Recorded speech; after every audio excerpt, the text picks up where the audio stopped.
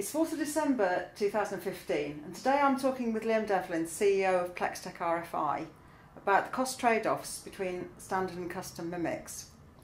Liam, when can it make sense for an engineer to consider using a custom designed MMIC rather than a standard off-the-shelf product? Well, there are several scenarios where a custom designed MMIC could be the best option. If the required functionality is not available in a commercial off-the-shelf or COTS product, then a custom designed MMIC could be the best approach.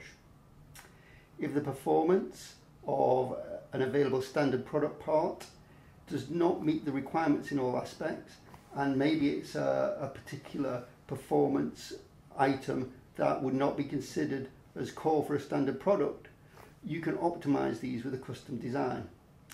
If multiple COTS MMICs can be mocked up in a single custom MMIC, this can provide savings in cost and in size and improve performance and reduce power consumption. And finally, if an existing part is going to be made obsolete and we can design a custom part that's pad compatible or pin compatible, then this can save an awful lot of redesign cost. We normally think of a custom IC as something that's only considered for very high volume applications. Is this always the case? No, not necessarily. Initial prototyping costs can be relatively modest. Multi-project IC fabrication options exist that can make prototype fabrication surprisingly affordable. Obviously, the design and evaluation fees still apply, but depending on the target performance, these can be perfectly tolerable, and a custom option can be much more affordable than one might first think. Are there some aspects of MMIC development that are included in the price of a standard product, but can be avoided with the development of a custom design?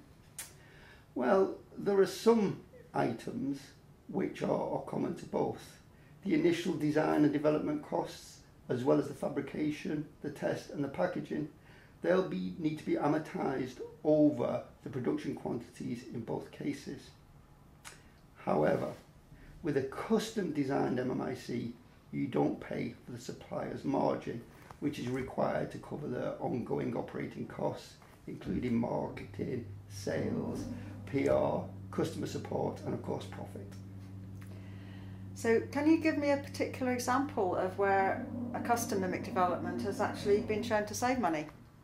Yeah, I mean, I'm obviously familiar with several examples where this has been the case.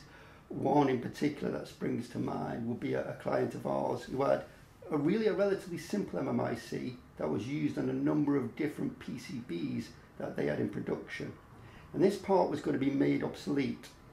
So we identified an alternative commercially available process. We redesigned the part for them. We identified a suitable packaging company. We had it packaged in exactly the same package style with the same pinout.